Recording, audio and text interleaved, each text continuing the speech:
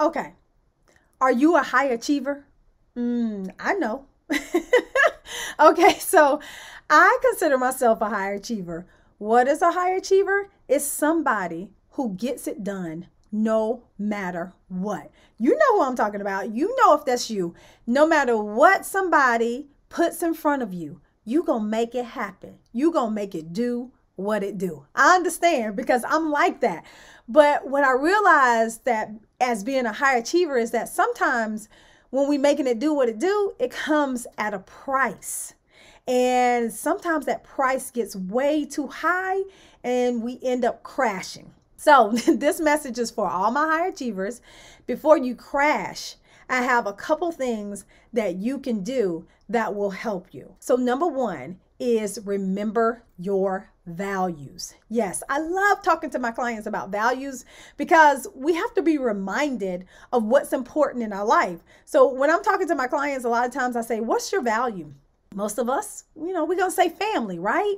And that's probably true, but it might not look like it. So if you say that family is a value for you, yet you spend most of your time at work or doing work items, what do you really value? Okay.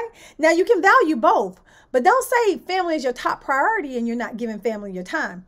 And I am guilty of it, which is the reason why we're having this whole conversation. So if family is your value, remember that value and put it first. And then everything then collectively comes around it to make everything work in your life. And so remember your values. Remember what you set out to do. Why are you doing what you're doing anyway? It's probably because of family, right? So remember to put family first if that's your value, and then let everything else gather in. Number two, you have to set boundaries. Okay, listen, I'm the first to work. I work all the time, right? But I have a boundary. If I am staying up late more than 3 nights in a row, at the third night, it's a wrap. I'm stopping, right? I then, might watch a movie on the third night. I might get a glass of wine. But after the third night, you cannot keep going, right? I can't keep going like that because I know for a fact that I'm going to crash, and you might too. So figure out what a boundary is for you, right? You might have a 3-night limit, right? Like me, you might have a 3 or 4-night limit, whatever it is. Set some boundaries. You might have a hard stop at 5 p.m. every single day, no matter what. Whatever it is, set some boundaries. And lastly, you have to practice wellness. I get up every morning and I work out because that's for me, right? As a high achiever, number one, let me give you a secret.